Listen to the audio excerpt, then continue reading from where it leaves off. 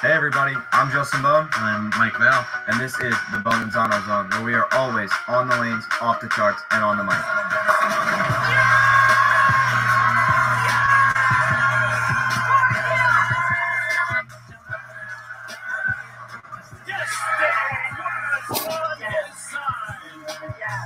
Strike to claim it. Strike to claim it.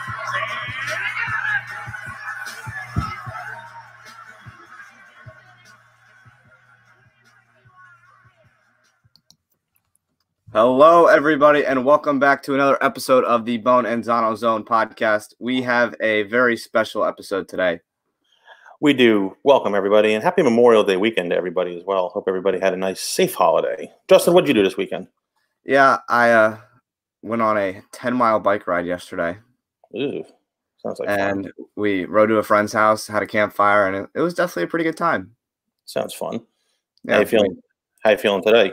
Actually not that bad. You know, the first like 2 or 3 miles, it was kind of uphill. It was kind of rough. But then once I got past that point, I was just kept going. I just kept going. Pain is weakness leaving the body. Yeah, I was just like, it doesn't matter how you feel. If you think it, just do it.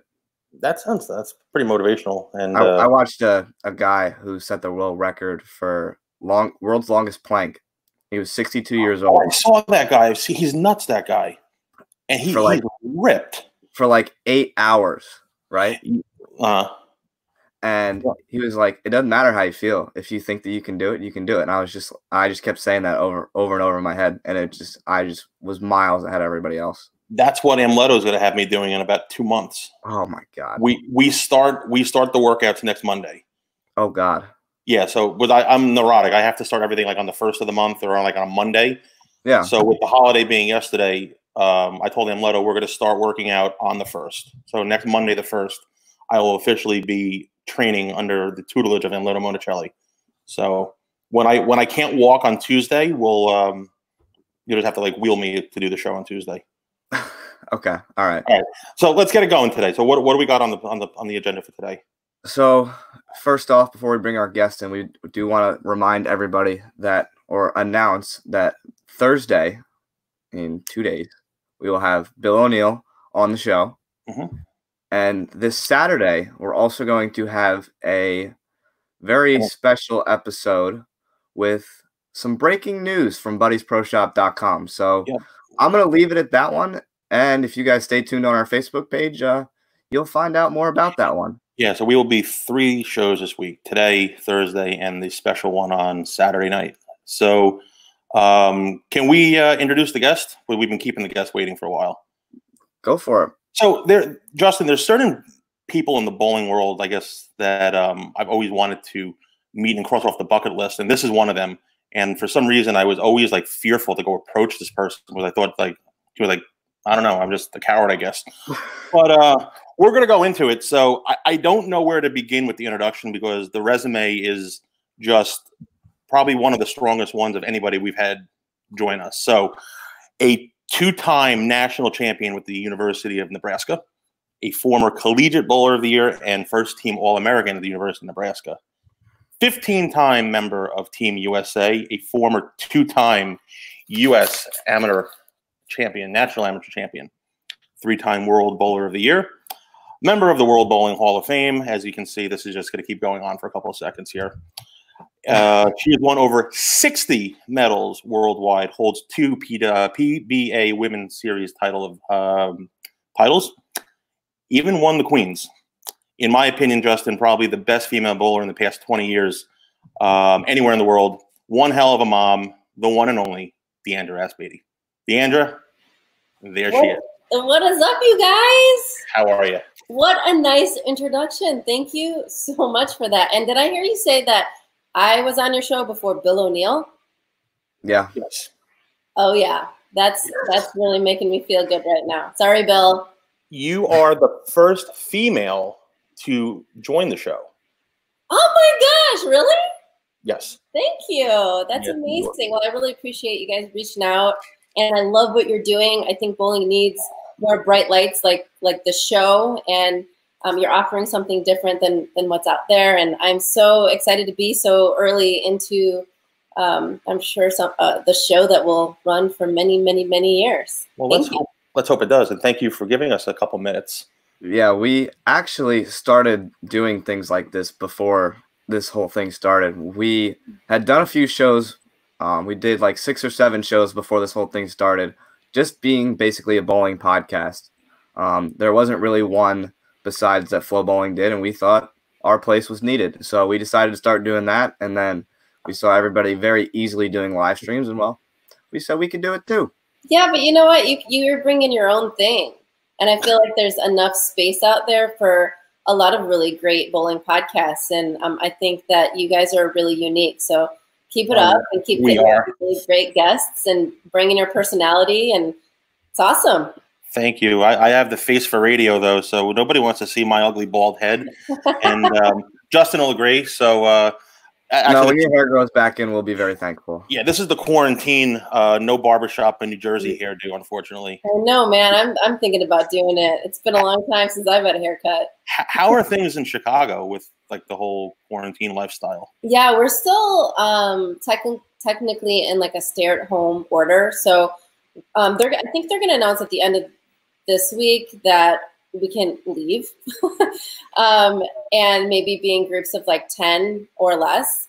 But, you know, Chicago being such a big city, it's not like New York City, because New York City is a lot worse than anywhere in the US. But it's hard to control something like this in a big city. So I've honestly been just staying home and really enjoying quality family time. And it's really interesting because normally I have so many things on my plate. I have like 548 things that I need to every day. Like, I got to go there. I got to pick this up. I got to do this. I got to go practice. I got to work out. I got to coach. I got to do all these things. And so I have so many choices. And this quarantine has sort of changed me a little bit. When I wake up in the morning, it's kind of a relief that I don't have choices. I know what I'm going to work on, and I know where I'm going to be. And that in literally the first time in my entire life that I can say that. So I'm really, really trying to focus on the positives of this. Not bad. Yeah, we're actually in the process of moving. Currently, we are homeless. Oh no! We sold our house last week. Are you on the streets right now? Yeah. Internet? Yeah, he did the street with the Brunswick banner behind him. That's how you find the Bohn family. Just look for the big B on the other side of the street. Yeah. So we're homeless right now. We sold our house last week, and hopefully things are going to close on Friday. So we're going to start moving this weekend. Where are you moving? The other side of town, about 20 minutes from where we currently live. So cool. Little more countryside, some deer in the backyard, all the things. We don't talk about deer, Justin. You know, oh, sorry, Mike, but yeah, Mom, I hit a deer on my brand new truck last week, so we don't want to discuss the D word. Oh my gosh, no way. Are you okay? I'm fine. Yeah, the truck was not even 3 weeks old. Oh my gosh, they knew. Yeah, they knew. Thanks, They're Justin. Like, we're going after this one. And let's play a game really quick. Where was I coming from when I hit the deer? Well, my house. Really? Yeah. Like, you can't do a lot of places. And we want to thank Parker for keeping me past the quarantine. If it wasn't for Parker BSing with me in the driveway, I would have been home by curfew. That's what he does. At least we're okay. We have a curfew in New Jersey, and Parker kept me past curfew. So thanks, Parker. I appreciate that. How does he feel about that? And he don't care. Yeah, okay. He don't care. He's not accountable. No, he's not accountable. All right, Justin, let's get into it. All right, so wait, what's our first question? Never mind. No, I'm just kidding. Bring it. I'm just kidding. I've done this a couple of times. I've got all the answers, I think. So what started you? We're going to go right into your Elite Youth Tour. What started you, or what was the main reason that you started that? Obviously, there's a lot of junior bowling, but it's been really, youth bowling has been always really close to my heart. But it's funny because I remember it really vividly. I was on a plane in 2012 flying to the Queens, and I thought to myself in the air, and I was doing a lot of coaching and clinics with Jason Belmonte, and I thought we should start a youth tour. And so I landed. I called him, and I'm like, we should start a youth tour. And he's like, okay, let's do it. And I was like, I don't have a clue. I know how to bowl them, but I have no idea how to run tournaments, but we'll figure it out. And he was really helpful at the beginning. He's not so much involved anymore for obvious reasons. He's a little bit busy, but he really helped to get it off the ground. And so in 2000, and I ended up winning the Queens. I was on the way to the Queens, came up with that idea, and then I won that Queens. And then so it was just overall a really, really good week. And then we just, you figured it out. I really wanted to have a nonprofit, a 501c3. And that was really important for people to know that I'm really, truly doing this for the kids. And since 2012, 13, we've raised over $220,000 in scholarships. And honestly, I've done a lot of really cool things in my career, but that is one that I'm the most proud of, to be able to impact other people's lives and to help them get into college or help them be a better bowler and a better person. Like, that's really what fills me up and gives me so much happiness. So I've done some really cool things, but the Elite Youth Tour, and right now it's in the Chicagoland area, but well, not right now because we can't have the tournaments, but every month we were holding them, and it's just so amazing to grow with these families and see these kids grow up year to year, and then they meet on the Elite Youth Tour and they go to Junior Gold and they're staying together at the hotel. And, it's just, we've formed such an amazing community of people that is so awesome and it's so fun. So then your area was definitely lacking the tour that it needed. I mean, there's always room for more. I'd never want to compete with other tours around here. There's a really strong Illinois tour. There's a tour in Wisconsin that's strong. And I really try to be careful that we're not overlapping them. Our tournaments are on Saturday. A lot of theirs are on Sunday. So I'm conscious of that because I think there's space for everyone. And I'm not out there to compete with any tour. So it's working. So I feel like I'm providing them an opportunity that they didn't have before. Yeah. So I actually had a lot of behind the scenes help this year with my dad's tournament. And after sitting there for a month of entering entries, doing the masking units, getting everything set up for that weekend, that was a huge weekend for us. And I learned that tournament directors actually do a lot more than just sit behind a desk. Yeah. And that was one tournament, right? Yeah, that's just one tournament. So we're doing it every month. And I have this small team of amazing volunteers. I mean, I'm dreaming of a day where we can get so much funding that I can hire people full time to work for the youth tour that I can pay as their job. Like, that would be like my dream scenario. But yeah, it's a lot of work. And I have some really great people that they show up month to month for me and for the kids, and they expect nothing. And I think that that's important to recognize the work that goes into it, right? It doesn't just happen. Yeah, we didn't have that. It doesn't. No, and we didn't have that growing up. I mean, Diandra and I are pretty close in age. At least here in Jersey, we had JBTs, and we didn't have other like avenues like you're discussing, like with your Elite Youth Tour and other stuff. We just had literally just you bowl Saturday morning juniors. We bowled in high school, and that was really it. We didn't have those other opportunities to really go out there and like branch out and whatnot. But this is great, and it would love to see you come out east and bring your game out east. It would really be good. There's with him and his following that Justin has. There's a ton of youth bowlers out here. Why not? Like, I'm so down for that. I know being in Chicago right now, like kids are coming from Nebraska, Pennsylvania, Florida. There's kids that fly in, some to Maryland, South Dakota, and so it's really cool. I feel like wherever you're holding like a good tournament, like if you build it, they will come. And I built it, and they came. Well, and just to touch on Dad's on his father's tournament, this is year 21, right? We're doing 21 this year. This year will be number 21. Yeah. 21. Wow, amazing. But last year wasn't it the first year you guys had international players come in for it, right? Yeah, we had the one kid from Germany come in, which was really unique. And I mean, last year was definitely a huge event for us. I mean, we just introduced two-day event like 2 years ago or 3 years ago. And well, it took off from there. I said, Mom, we got to make it a 3-day event. We got to change the format. It was just too similar to the other events. And we changed it, made it a 3-day event. And now this year it's going to be a 4-day event. Oh, that's amazing. Yeah. So So you like what's like the formats in your stuff for the kids? Like what do you do like format wise? Yeah. So like what like your elite youth tour, like what are your formats? Yeah, I think that the most important thing that I've really tried to instill in the elite youth tour is that I want to get these kids ready for what they may see in the future. And so we're always putting down hard patterns.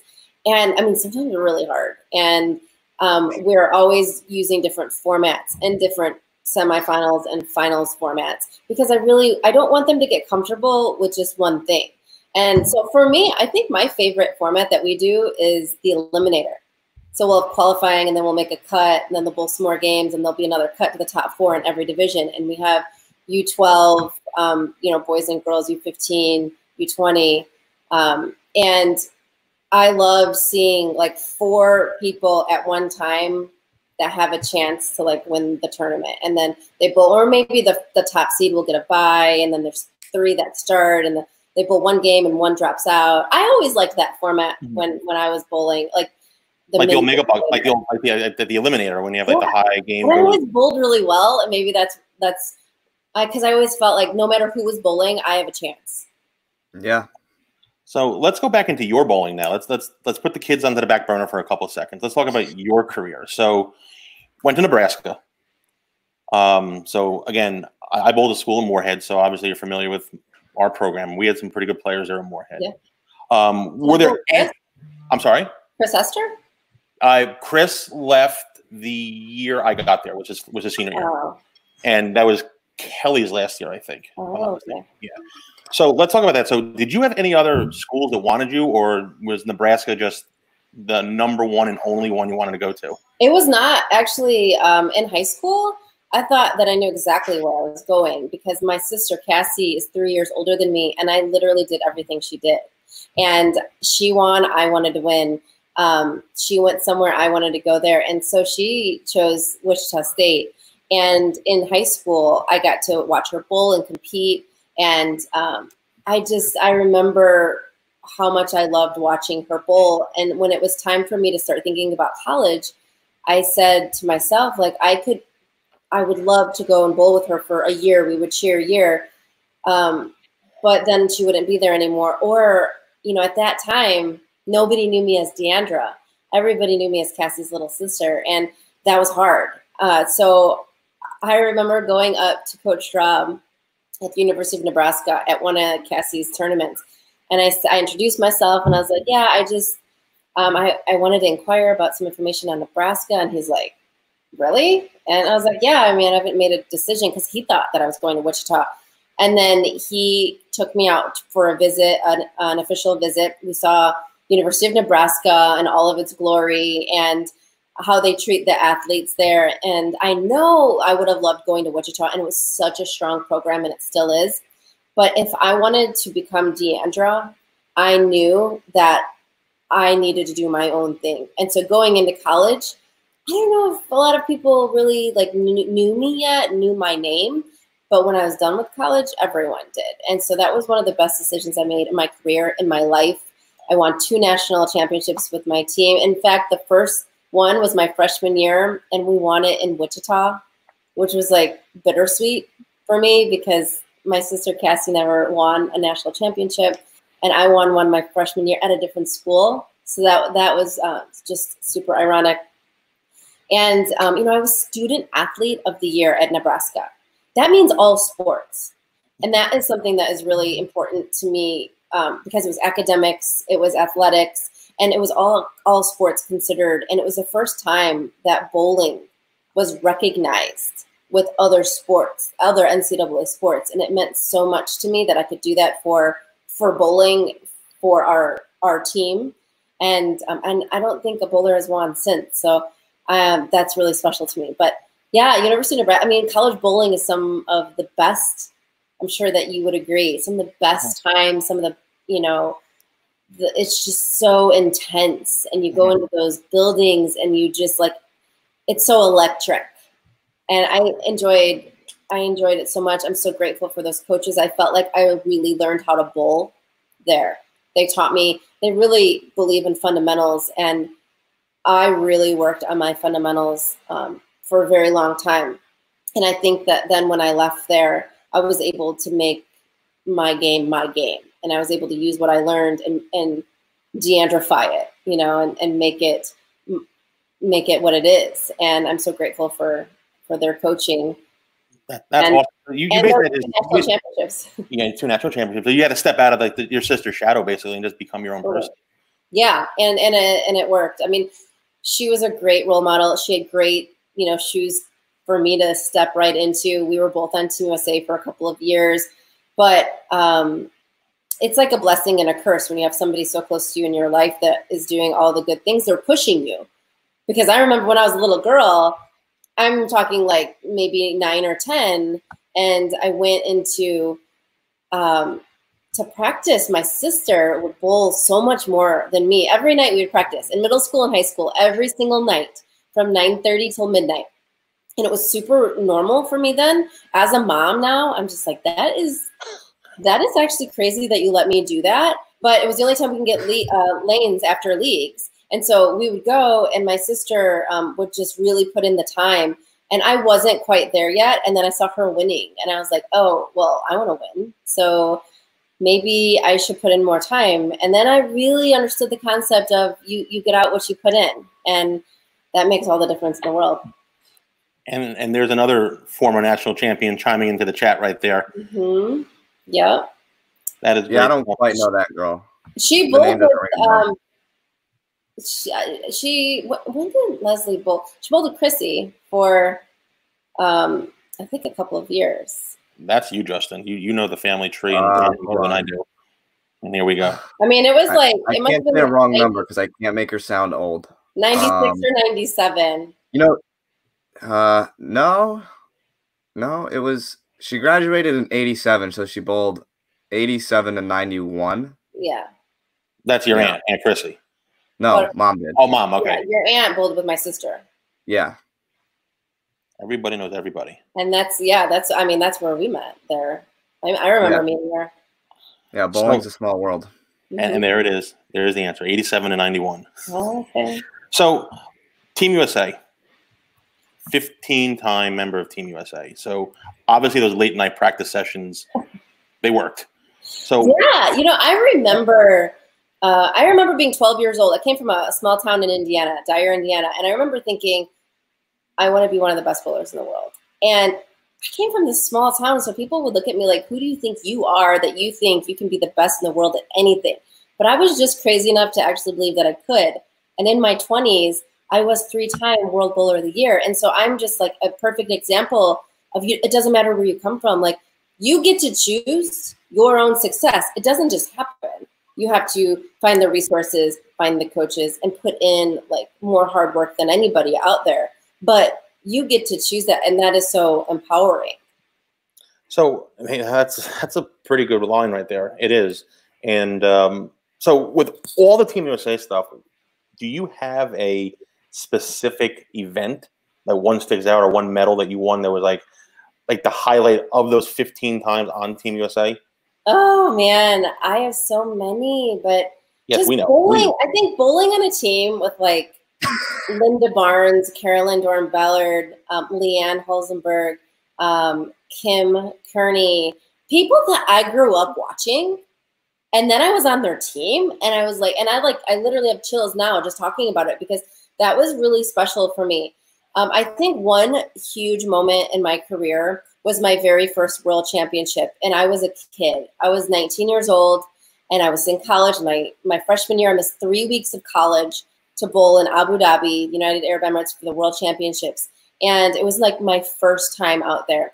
And it was the first time I learned that I had a lot to learn. I mean, I didn't kill it there at all, but it was such a great opportunity. But what happened there was Kelly Kulik won the gold medal in singles. And that I have vivid memories of watching her on the podium, getting her medal and singing the national anthem and thinking, that's what I want. I want to feel what that feels like. And she was such an inspiration to me and many other girls.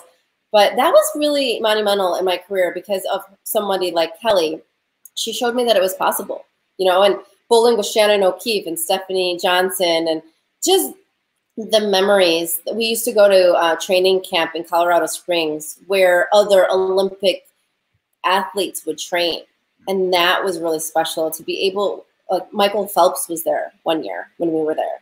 And we saw like gymnasts that were at the Olympics. And that was really special because, you know, bowling, it's sometimes hard to get the respect that we deserve. And being in places like that, you really did feel respected. You felt like you were just like them. You were at the top of your sport, just like they were at the top of their sport. And so I don't know if I can pick, like, I mean, I won the Masters event, back-to-back world championship, and that was really special to me. I won in Malaysia in 2003. In fact, funny story, in 2003, I was bowling, and I was bowling really well, and somebody came up to me, and they're just like, did you see this kid bowl with two hands? And I was like, in 2003, nobody was really bowling with two hands. And I was like, what do you mean, like, two hands? Like, what? How is he bowling? Is he bowling like this? Like nobody really, I hadn't seen it yet.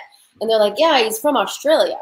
And so I like made my way to go and watch him bowl. Nobody knew him. And I think that's really funny because I sometimes bring it up to him. I'm like, remember that time that we bowled a world championship and nobody knew you, but everybody knew me? Because it's so opposite now in the world of bowling. But that was like where Jason and I became friends that long ago, before he was really anybody. And it was really, that was a funny part in my Team USA career too. I mean, there's just so many. It's really hard to just choose one. I've had really great coaches. I mean, my first coach ever was Palmer Falgren.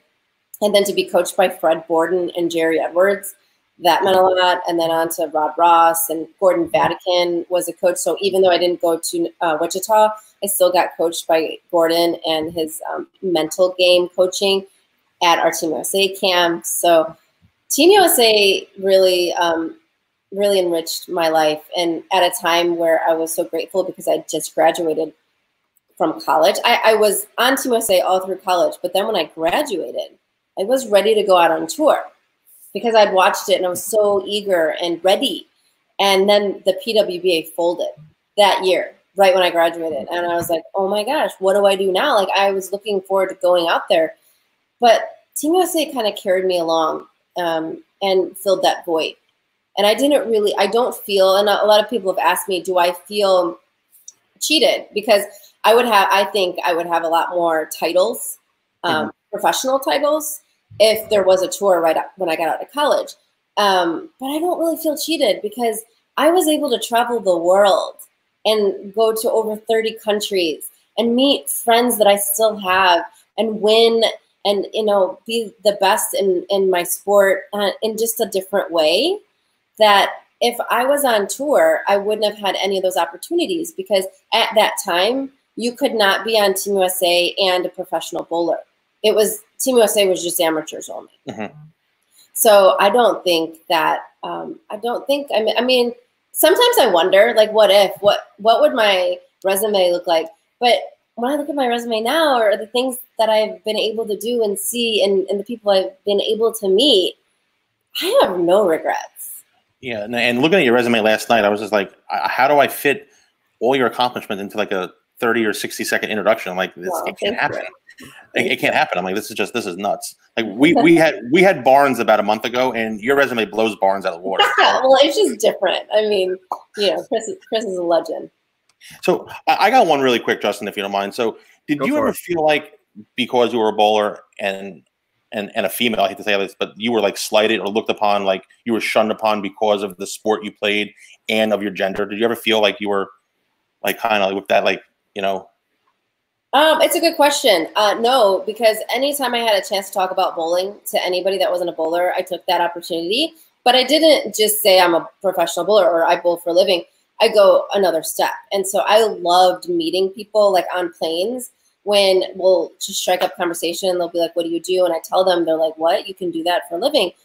I would always be like, yeah, let me tell you about it. And then I would tell them about the oil patterns and bowling ball dynamics and how it paid for my college and I got a full ride scholarship. And then all of a sudden they go from like thinking whatever they were thinking about bowling to looking at it in a totally different light. And I think if all bowlers did that, then we would get more respect more often. But no, I never felt slighted. I always felt super proud of what I love that I took this like niche sport but everybody bowls. Like everybody has a bowling story. And that's the thing. Everybody I ever talked to that was a non-bowler, I would tell them what I do, and they would have a story every single time. And so that is the power of bowling, right? It connects people. It's a memory. It's, oh, I would go every Thanksgiving with my family, or, oh yeah, my husband and I, we used to go on dates bowling. Like, doesn't matter who you are. I have never met a person without a bowling story. And I think there's something to be said for that. And then I tell them that, you know, that's not the level I'm bowling at. I'm glad that bowling can offer all these different levels of, oh my gosh, you can go with your family and go on a date. And, you know, I love that. But then it gave me an opportunity to be like, look at also what I can do. I'm traveling the world competing bowling. And the game that I always used to play when I meet people is that, you know, I would make them guess what sport. I would tell them I'm a professional athlete. What sport do I play? And Justin, you should do this. You know, you're going to start traveling a lot more. You're going to meet a lot of people. And it's a fun little game because I'll try to have them guess, and they never get it in the first 10 guesses. And then I'll give them clues like, well, I know that you've done this. I don't know you, but I know you've done it. There's a ball. You know, I'll eventually like drop like it's indoor, and then they'll get it. And I don't know. I feel, and I have always felt so proud to be a bowler. Oh, we all do. We all do. Long answer for your short question. Sorry. No, that's great. We like it when people talk a lot. Okay. Yeah, less thinking on our end. You got the right person then. I can go on and on. So before we get into our next one, we actually have a question from my mom. Oh, hi. Hi, Leslie. We've been cooking a lot in the past few months. What is your favorite meal? Oh, man. The chef just came down too. How ironic that John has been killing it lately. Usually he goes into a restaurant and he cooks, or he manages a team. He's the executive chef here in Chicago, so we don't get to see him very much. And then when we do, he's tired and he'll come home from work. And I'm not going to ask him to cook because he's just at work all day around food. And so we've had him home since March. And it has been amazing because he's been cooking every night and teaching my kids how to cook. To answer the question, like, a favorite meal, I don't know. You know, he's been using the grill a lot lately, and it's an amazing grill. Yesterday, he killed it. I don't know. I love, like, ribs and corn on the cob, but I also love sushi. And I really love all foods except mushrooms, to be honest. Okay. That's the only food. You said one. I agree with the ribs and the potatoes and the corn and all that. And then I was like, sushi. I was like, wow, you just went to two completely different ends. And I'm like, wow, that's a hard pick between both of those. I know, because they're so different. I don't eat them together. Don't worry. No, me either. I hope Mike doesn't, but Mike does weird things. So thanks, Justin. Appreciate that. You're welcome. You're welcome. So you obviously won some women's series titles, the Queens, and even won a doubles title in there with Brian Voss. Then almost like disappeared. What happened? Where'd you go? What'd you do? Well, I decided that I would fulfill my biggest goal in life, and that was to be a mom. And I've always dreamed of having a family. And luckily, I met my husband my freshman year of college, so we've been together for a very long time. And luckily, in my 20s, we were able to travel a lot together. And so I knew that when I was getting closer to 30, that I wanted to prioritize that, because it would have been very easy to put it off. And in fact, I remember that conversation that I had with John, and we were sitting on our couch, and I'm like, you know, there's just not going to be the perfect time for you because you're working a lot. Like, he was working 16-hour days, you guys. And I was gone a lot, traveling. And there was not going to be a perfect time where it's like, oh, now's a good time. Let's fit it in right now. And that was okay because I was ready. I'm like, I was so proud of where I got to in my career, and I wasn't going to give it up. It was going to pivot. And I was so ready for it to pivot because being a mom was always my biggest goal in life over anything that I've ever wanted. And so, in 2010, I had Madden, and I did go through a little bit of like, who am I? Like, I, for so long, wanted to be one of the best bowlers in the world. And then I decided to pivot and to think, okay, well, I don't need that anymore. I want to be a mom, and I still want to compete, and I think that I can win. But I was feeling a little bit mediocre at all the things because I had this new thing to juggle in my life that was a really big thing. And so I was traveling and competing and still trying to be a good mom. And I think that was a little bit of a struggle. But then I won the Queens. And Madden was about 14 months. And then it was sort of like justification for myself that I was like, it's going to be okay. In whatever capacity that I want this to be, it's going to be okay. And I don't need to feel the pressure of being the best anymore, and that I could scale back a little bit, still be respected for what I've done. Nobody will ever take that away from me, but really focus on my family and coaching, because I have a passion for coaching and youth bowling. And, I knew I was going to have another baby, and I did 3.5 years later. So I think that is really important, especially for women. It's hard to be a female athlete because we're the ones that have to stop. Our bodies change. We have the baby. We have to get our bodies back into strong shape. And so I think that's something that not a lot of people talk about, especially women, and that it's okay to pivot.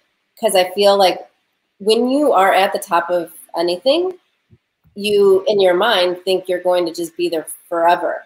And there's always going to be younger people and people that are prioritizing it differently than you are. And it's actually okay that you let go of that need to want to be the best. And that's really what your calling is, and what your passion is, and where your heart is going. But it's also okay to pivot and to change your life. And there's no shame in that. And I felt like in the beginning, I was like, I lost a little bit of my identity. But then I had kids, and I understood my life, and I was like, this is what I'm meant to be.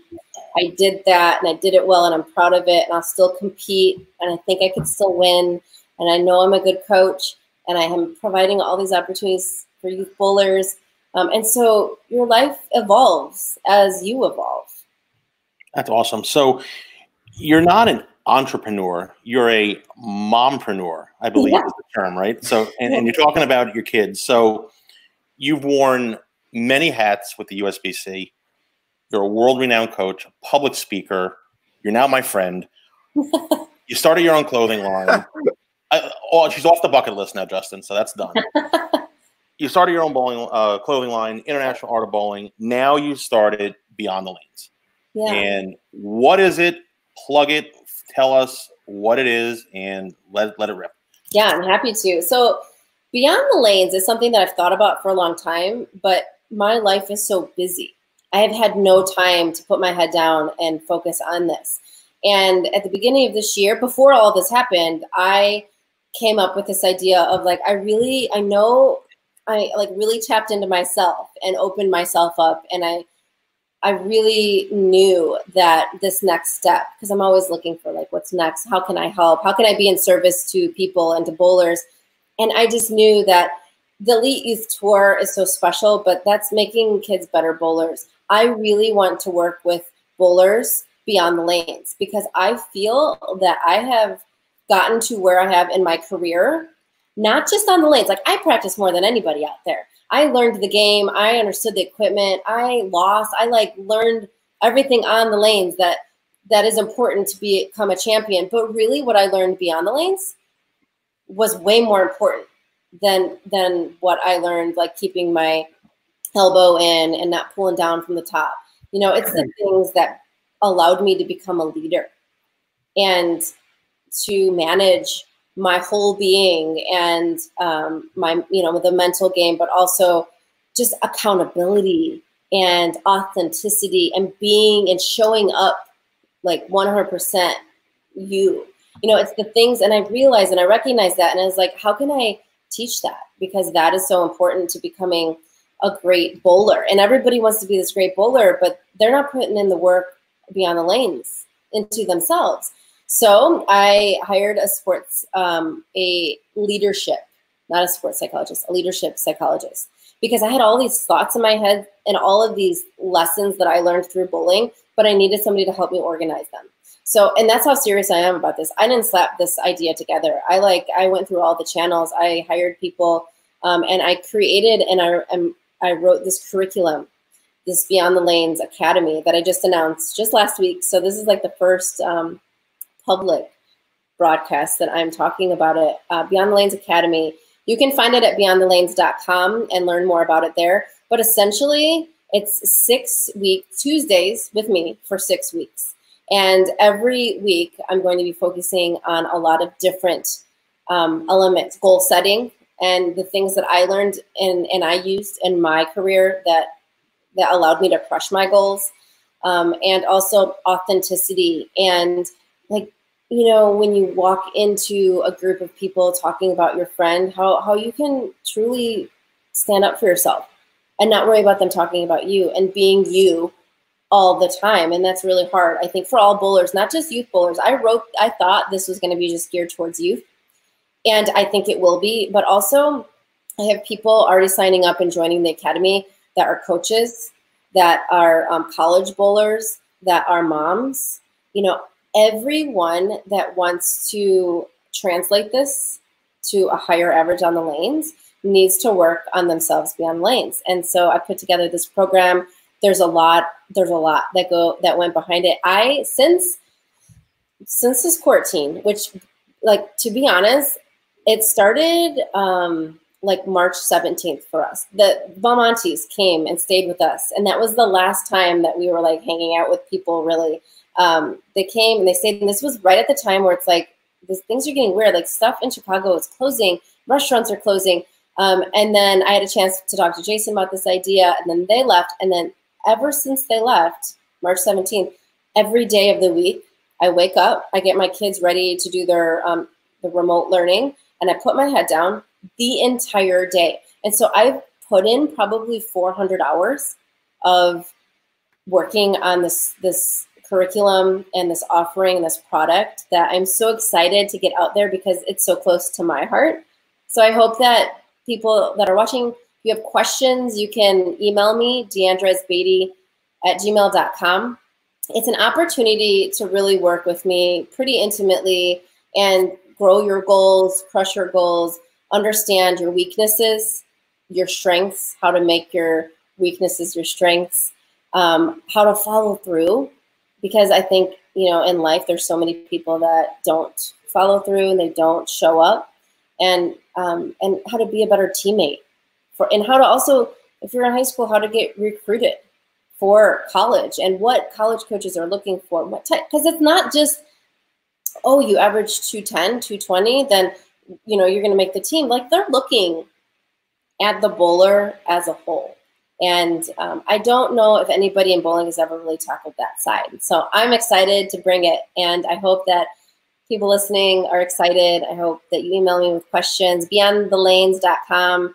Learn more. You can sign up today. On Friday, the price goes up. So right now it's just $397 for 6 weeks of me on Tuesday nights. A lot of like worksheets and activities that we're going to do together. A lot of follow-up, a private Facebook group.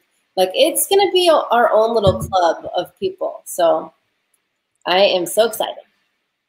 That's awesome. That sounds pretty good. I might have to sign up for that myself. Mom, if you're still watching, we'll talk about it after. Yes. Yes, please. All right. So you did, before we get into our 10 frames of questions, I have one question that is very different, not only in our state, but across the U.S. We're remote learning in stages. I mean, it was the first 2 weeks, and now it's basically been one long thing. We'll have Zoom meetings twice a week in some classes. Some meetings, they'll just post the assignment. So your kids are 10 and 6? Mm-hmm. Wow, that was pretty good. Yeah, good job. So what how is their remote learning going on from, obviously, compared to a junior in high school to their age? Yeah, it's interesting. Jersey's in kindergarten, and she's just learning how to read. So she has her meeting with her teacher and the class at 11, just till 11:30, and then they're in a Montessori school. And the Montessori school, they have mixed classrooms. So she's in a class with 3-year-olds, 4, 5, and 6-year-olds. She's the oldest now. She started when she was 3, so she started as the youngest. So for a half hour, they meet with the whole class. And then 11:30, it's just the kindergartners. And they work with their teacher on like an activity. And then they are expected to do other things. And luckily, it's not like 1984 because everything's online now. And so they have these apps that they learn, and they work on their math skills through something called Dreambox. They're using, my son Madden is using something called Lexia with his like English, just like comprehension and stuff. She practices violin. So her violin teacher is Zoom calls once or twice a week, working on that. My son, who's almost 10, is they're very like independent kids in most part because of this Montessori school. And so he'll get a work plan, and on the work plan, it's all the works that he has to do for the week. And so it directs you like, go and do this. Here's the link. And obviously it's way different than what it would be in school, but it's kind of working for them. And they're very, like last night I was putting my daughter to bed, and we had yesterday off because of Memorial Day, and she was just like, I can't wait for school tomorrow. And I was like, that's amazing. That's so great that it's not a drag for them. They really do enjoy learning. But as a junior in high school, like, how are you learning? Like, what math are you doing now? Calculus. Like, how do you learn calculus on Zoom? So she'll actually she'll do it very similar to what she did in class. Luckily, I had her freshman year, so like I kind of can relate to how she does it. So she'll have her notebook out, do it color-coded, markers, 1 page at a time. She'll go over the notes, explain it, and we'll do that twice a week for an hour. Oh, honestly. Do you want me to come over and train them? I've trained mine very well. Yours might be too old. We'll do that twice a week, and then she'll give us some assignments to do on our own. But is it hard? Is it hard for you to stay motivated? A little bit. And I'm not going to deny it. Well, this is business. This comes first. But, yeah, entrepreneur. Yeah. Yeah, but obviously the school stuff does come first. But it is difficult because I'm one that once someone teaches it to me and I can ask the questions that I need to, I don't need you ever again. Mm-hmm. But obviously with that not being in a classroom and it being all on Zoom, it's definitely a little difficult. But yeah, it's great. And then your bowling, like how are you dealing with that? I mean, high school season was over. Yeah, high school had ended. High school for us ends very early. It ends in the middle of February. We had our state individuals on Valentine's Day this year. Oh, okay. And that was cutting it pretty close, because if it was a little later. I know a bunch of my friends in Pennsylvania who their state championships got canceled, and then in New York their state championships got canceled. And I mean, we all bowl together. Like New York, Pennsylvania, like we all bowl. We go up there and bowl. They'll come here and bowl. We'll go there. I mean, we all bowl together. So, I mean, it sucks to see them lose out, especially like one of our friends who's a senior who lives on Long Island, Amanda Njokas. I mean, her senior year, she's been on the team 6 years and can't bowl a state championship her senior year. So, there's been a lot of heartbreak. And that's another reason why I wanted to provide an opportunity for bowlers to do this digitally, this Beyond the Lanes idea, because there's been so much heartbreak with like junior gold being canceled, collegiate nationals and sectionals was canceled, and just like these bowlers are just like they can't really get a break. So I really wanted to provide an opportunity to still work on your game, not on the lanes. Yeah. So before we get into our 10 frames of questions, before we get rid of all the negative talk, we do want to let everybody know that the 21st Parker Bohn III Scholarship Tournament, like we said earlier, is our first 4-day weekend, September 4th, 5th, 6th, and 7th, Friday to Monday, Labor Day weekend. Put it down in your calendars.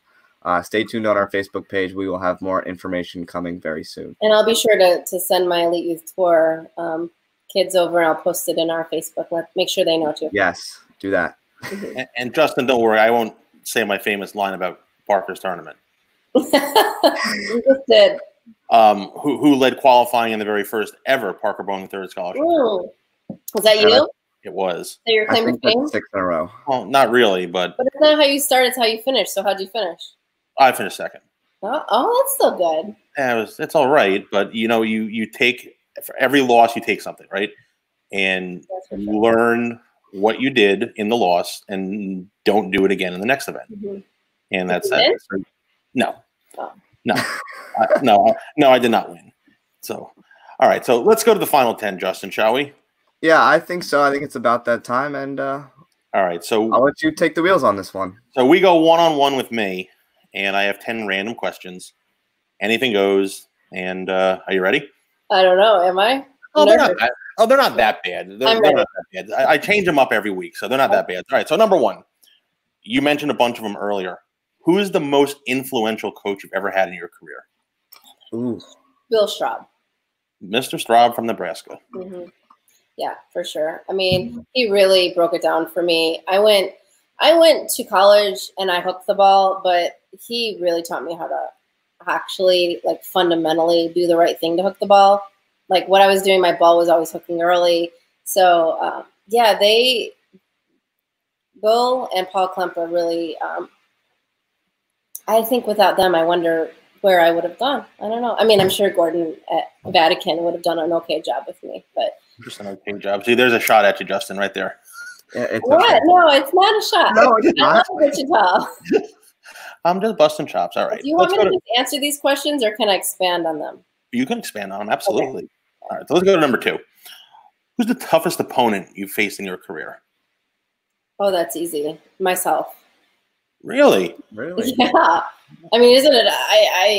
I have had to try to figure out how to get out of my own way so many times. Sometimes it's worked.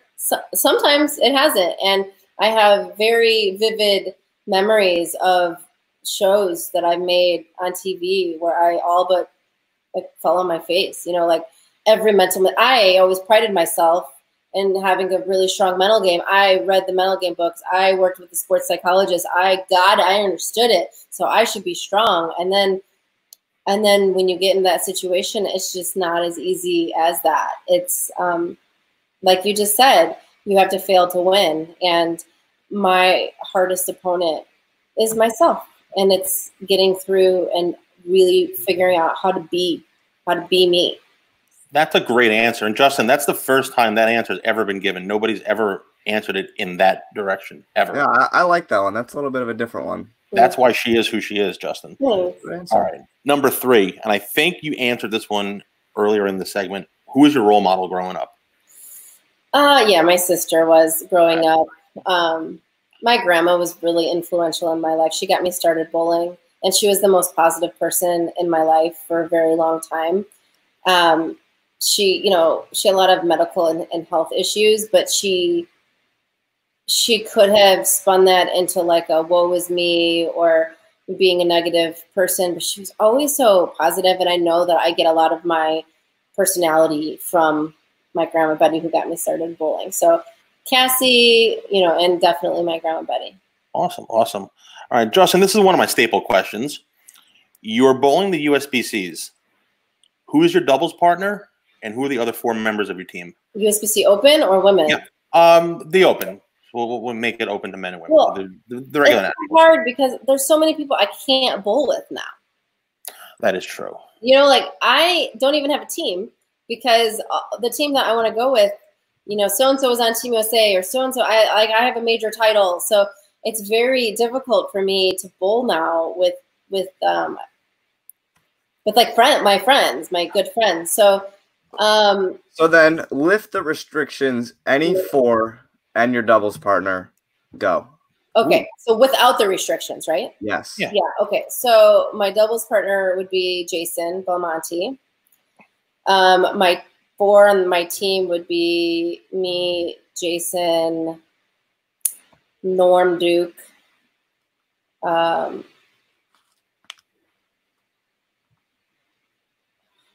Liz Johnson, because GOAT.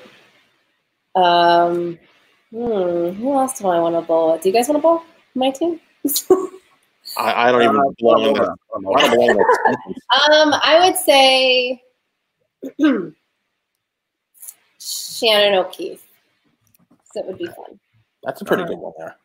All right, that's a good one. All right, number 5. What is your obsession with foam soap? Nobody's ever asked me that in an interview before. Well, ever. I said anything goes. I told you, anything goes. I mean, it's just like one of those unexplainable things where I love it. I just like the feeling of how airy it is, and it's cleaning my hands, and it's not like sticky. I mean, you guys have to admit, foam soap is pretty awesome, right? Yeah, I mean, I prefer foam soap over regular soap. I do too. I wouldn't say I'm obsessed with it. Like I can't use I just enjoy it. No, I mean I don't use a bar soap. I always use something out of a pump. You know, like the Bath and Body Works stuff is what I'm doing. Oh, really? Well, I mean, you get like 5 for what? Like 5 for 20 or something.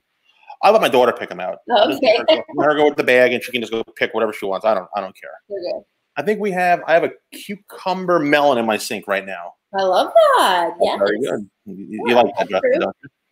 Yeah, Justin's So I think you'll have to connect. So after you connected with M. Leto on your workout routine, you should connect with Diandra on what type of soaps you should buy. I'm in. I'm in. All right. I got you. All right, perfect. So let's go to 6. Okay. Rumor has it. Well, actually, it's not a rumor. I know it's a fact. There's another bowler in your household who used to kick my teeth in bowling juniors for years. So who's the better bowler, you or John? Well, there's a couple of bowlers in my household now. Yes, that is true. I'm correct you, Madam Bowles, even though baseball's is number 1. Jersey's going to be a really good bowler, I think. Yeah, so John and I met in college bowling. And I was actually not in college yet. I went to watch my sister bowl and for some reason noticed him. He was bowling for William Patterson. And I was not the type of girl that like scoped out guys. Like I was so focused on my bowling in school, but for some reason I noticed him, and then I'm just gonna tell you this really quick story. It was the time of like AOL chat rooms. Justin, you weren't there. You have no idea what that means. Yeah, I wouldn't know that. That was the dial-up.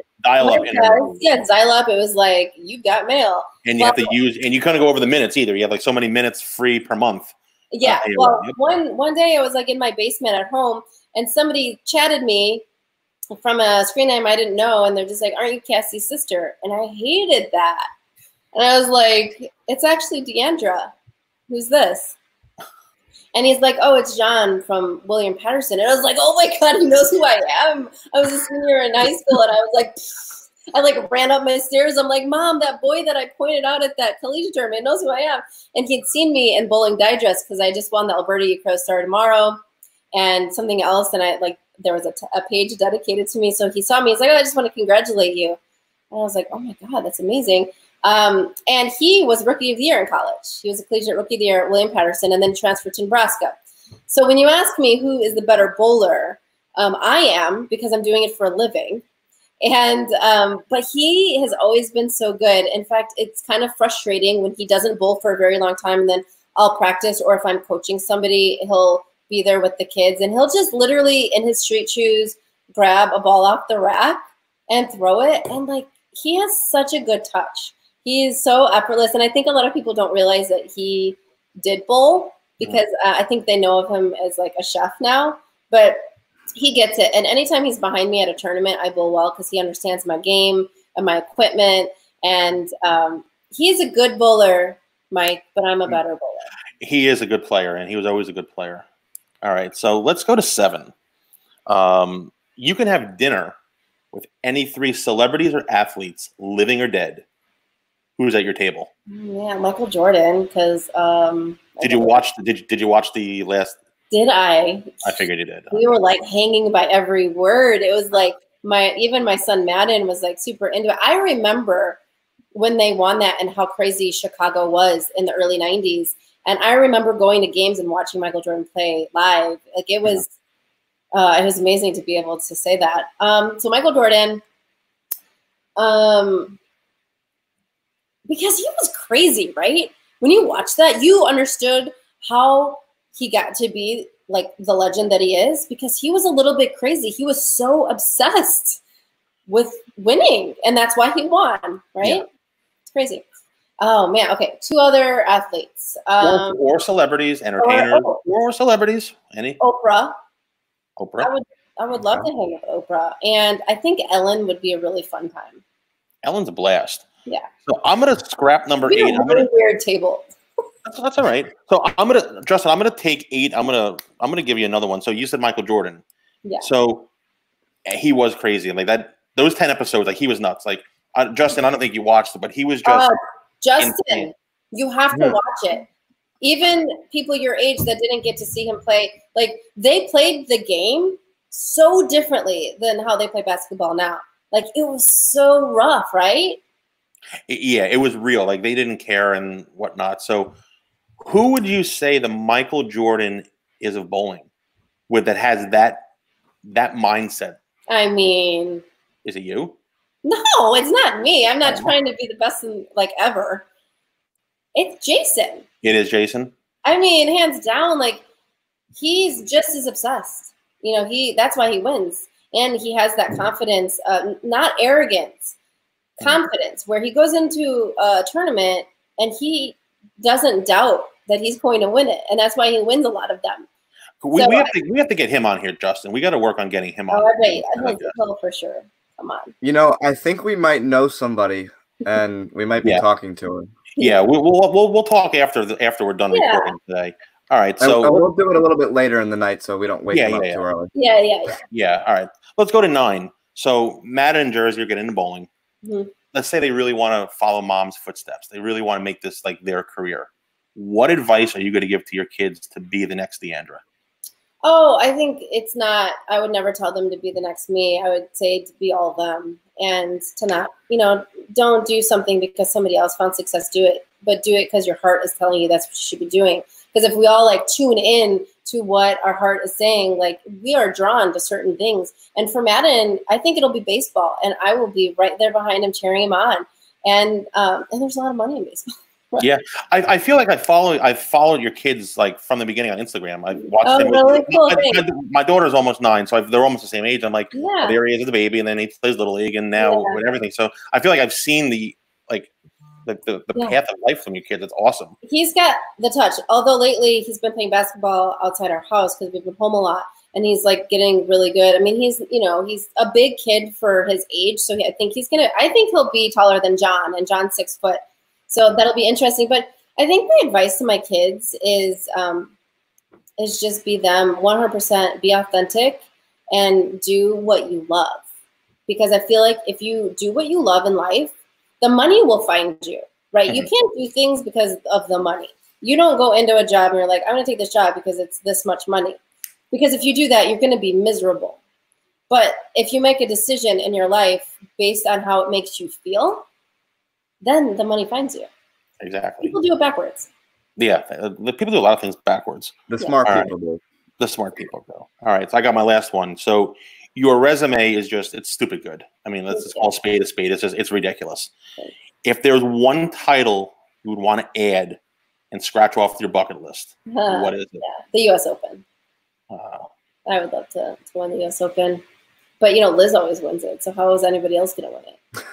How did she do it every year? I mean, that's amazing. Because she's amazing. And she's the best ever. And she's so, like, cool and so chill. And, like, she channels – everybody gets nervous, right? And she just, like, is able to figure that out. And it's been an honor to bowl with her on Team USA, too, and to learn from her. That's awesome. Well, my 10 are done, Miss Diandra. You survived my wrath of 10 questions. That's easy. I thought they were going to be No, I'm not. That's not that bad. Justin, another one survives. Yeah, we haven't killed anyone, and I won't say yet, but not yet. we won't get there. No, Diandra, thank you for the time today. It was a pleasure sitting with you and finally meeting with you. So one more time, plug everything you got going on, where our listeners can find you and all your new adventures. And thank you. First of all, thank you guys for having me on. It means a lot to me. I know that you guys can get anybody, you know, like you guys are doing something really great for bowling. All you have to do is just, you know, send an invitation out to bowlers and they'll come on. And for you to reach out to me means a lot to me. So I just want you to know that. And I love what you're doing. I'll continue to support you and make sure that my people also know about what you're doing. BeyondTheLanes.com. Check it out right now. Follow me on Instagram at Diandra Asbaty and on Facebook. You can find me there. I've done 3 TikToks. Oh, gosh. Justin, are you on TikTok? No. It's where all the kids are. And I was like, well, I got to go where the kids are. So you should check out my TikToks because the first one's super funny. I'll let Sydney and Brandon know. Justin does have a new video coming out, though. What is it? Yes, I do. I forgot to talk about that. A music video? No. I have, so like, I've started my YouTube channel at like the beginning of the year, around the same time we started this. And I've been doing vlogs and stuff of tournaments, and well, that hasn't been able to happen. So we actually went up to Doug and Chrissy's. We were there for 3 weeks, and I was able to film a video on the last day we were there. PBA impersonations. Oh, yes. Who'd you do? Are you going to say, or are you going to just drop it? I'll say I have a pretty good Pete Weber impersonation. And that's all I got to say. Because I used to bowl the U.S. Open, the men's U.S. Open every year. It was at Carol Air. And I have such vivid memories of seeing you guys watching your dad bowl, and you were so little, and you were just so hanging on to every single frame that he bowled, and I loved that. You know, I loved that. And then I remember bringing my son once when I had my son. I would bring him to, and he couldn't really watch me because he was too little, but I thought in my head, I'm like, I can't wait until my kids can kind of cheer me on from the back too. So I think that's cool that I've been able to watch you guys grow up too. It's fun when you look back on the memories and you're like, darn it, I used to be able to, Dad used to give me rides on his bowling bags when I was like 5. Yeah. But and now, are you taller than him? Not quite. Brandon passed him by 1.5 miles. So yeah, crazy. Yeah. You know, they had a good one. They were on a show today really quick, and they did the family did a show, and they asked them what would the lineup be for a Bohn team on the lanes. That was a good question, Justin. That was a pretty good one. Did you agree? So I agreed with me being the leadoff. Dad said Mom second and Sydney third. I would flip them. I would have Sydney second and Mom third. And then their coin flip was between if Brandon was the anchor or if Dad was the anchor. If they were going on something hard, Dad was the anchor, no doubt. Yeah. If they were bowling on something where the earth was flat and the left was walled, Brandon was the anchor because he just throws it. And because when he hits the head pin and that head pin comes flying across, it hits harder than Dad's does. Yeah. Well, he's younger. Yeah, so that was the lineup.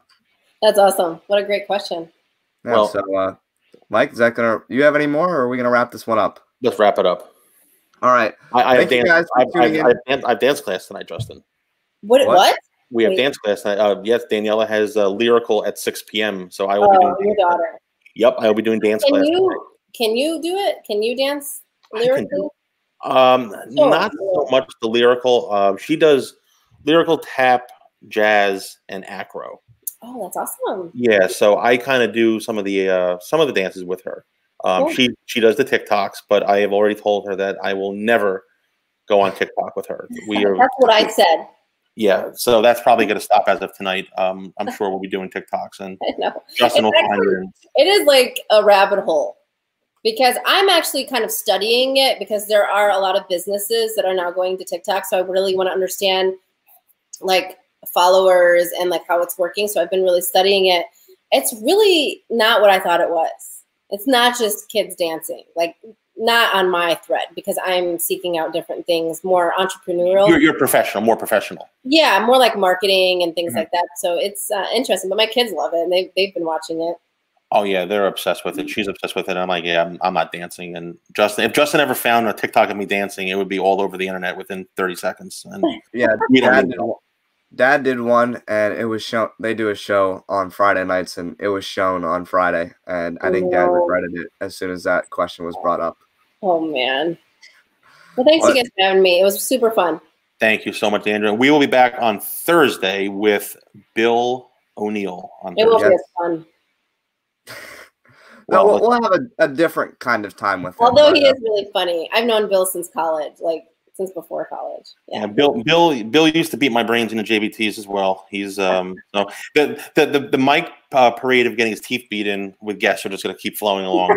Your husband, Bill O'Neill. And do we have anything lined up for next week, Justin, or no? Do we want to share the news of our big guests, or do we want to just say we're the big guests next week? Well, no, you were this week. No, go ahead, Justin. Let it fly really quick. We got a couple seconds. All right, so next Thursday, we are going to have the highest of high that you can get at Brunswick. Corey Dykstra will be on next Thursday. Nice. Next Thursday night, June 4th. Put it on your calendar. Mark it down. 6 p.m., and it is definitely going to be a good time with Mr. Dykstra. Yeah, so we will be there. We were working on it, and this is my dancer. She's going to say hi. Hi. And dance class. She said have fun in dance class. She said have fun in dance class. I will. She wanted to get into a show, so she got into her show. We're good. So we're good. Diandra, thank you so much for joining us. Justin, let's wrap it up. And all right, thanks, Diandra. You guys are watching on our Facebook page. Please be sure to hit that like button, follow our page, and get those reminders when we always go live. If you're watching on YouTube, subscribe to the channel so you always know. But that's it from the Bohn N Zano Zone. I'm Justin Bohn, my partner, Mike Val. Thank you, Diandra Asbaty, so much for your time today. Stay safe. We are always on the lanes, off the charts, and on the mic. Take care, everybody, and stay safe. Goodbye, everybody.